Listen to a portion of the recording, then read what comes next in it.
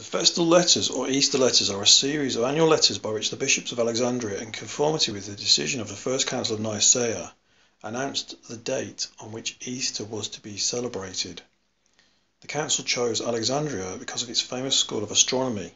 The date of Easter depends on the spring equinox and the phases of the moon. Can you spot the heresy in that? Because that is the smoking gun for the First Council of Nicaea, because I don't want to read the whole thing again, but choosing Alexandria because it's famous for a school of astronomy, and because the Easter depends on the spring equinox and lunar phases. This is, the Babylonians were apparently the first to follow the zodiac and being famous astronomers. Same with the Egyptians. The First Council of Nicaea was the apostatizing of the churches. Easter is the spring equinox, as we know. And therefore you can see how Christianity became apostatized after the First Council of Nicaea. Athanasius was Bishop of Alexandria, and Arius was a presbyter from Alexandria. And Athanasius at this council stood for what is now called orthodoxy and is obviously heresy. If you look at the book of Daniel identifying Constantine the Great as the little horn,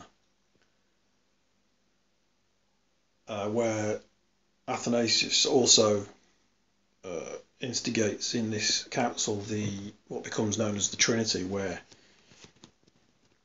they deem that Christ is uncreated, and they come up with the Nicene Creed saying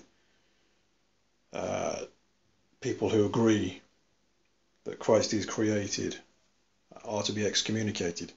So the heretical council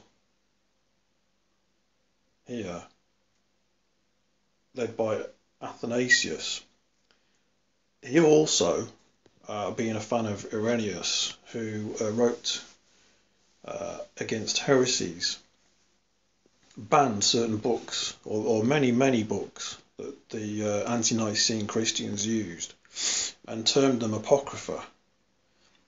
And Athanasius seems to be the first one who did this.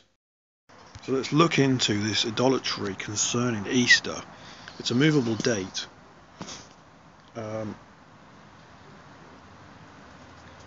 The equinox can change slightly every year from March 19th, 20th or 21st, so the church simply fixed the date for the spring equinox at March the 21st.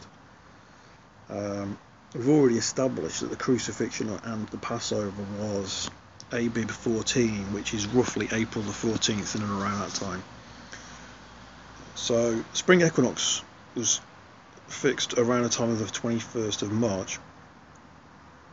Complicating matters when determining the date of Easter is the fact that Western Christianity follows the Gregorian calendar, while Eastern Christianity continues to use the Julian calendar, which has accrued 13 days out of sync since 325 AD. Therefore, in Western Christianity, Easter falls on a Sunday anywhere between March the 22nd and April 25th, while in Eastern churches it varies between the 4th of April and May the 8th. So what it's saying is this astronomical computation and the amalgamation of these calendars, Gregorian and the Julian, being different. There's a wide span on where they can celebrate so-called, damn themselves to hell with this demonic Easter, which can be anywhere from March the 21st to April 25th. Now, we know this wide swing over that whole entire month was absolutely nothing like Abib 14th, which is a set date of the crucifixion.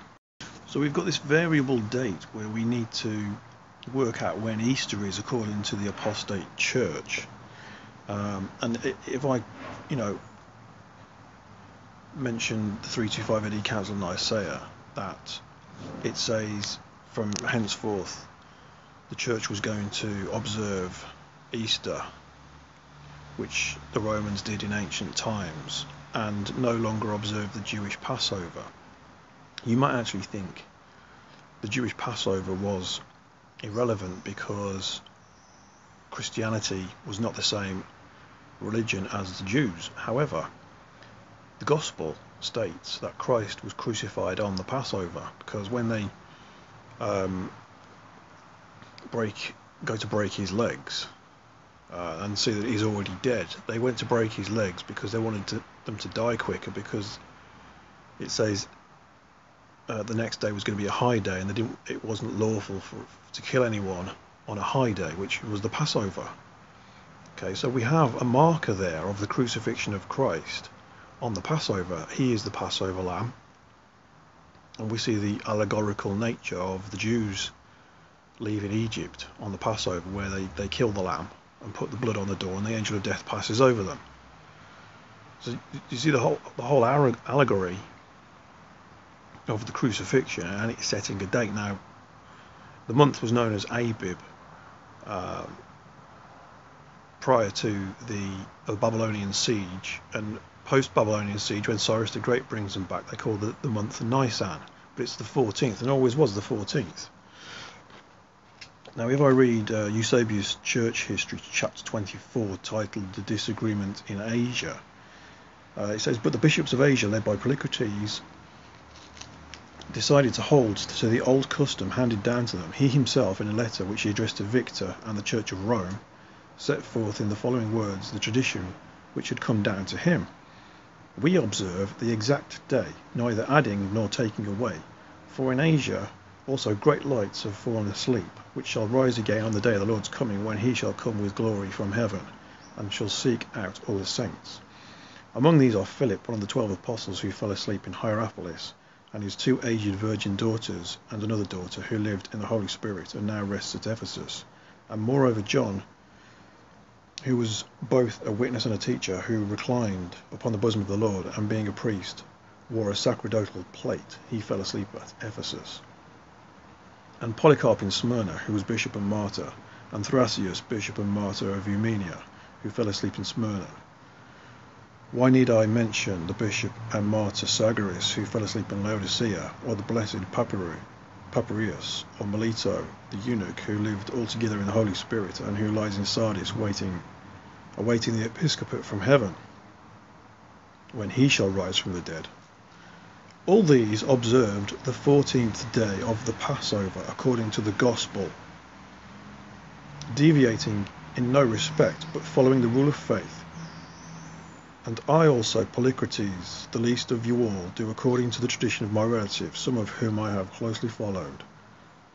For 7 of my relatives were bishops, and I am the 8th, and my relatives always observed the day when the people put away the leaven.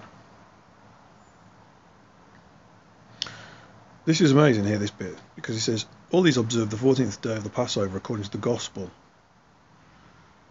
Now, it's saying that this is a gospel tradition, the 14th day, clearly the crucifixion of Jesus Christ.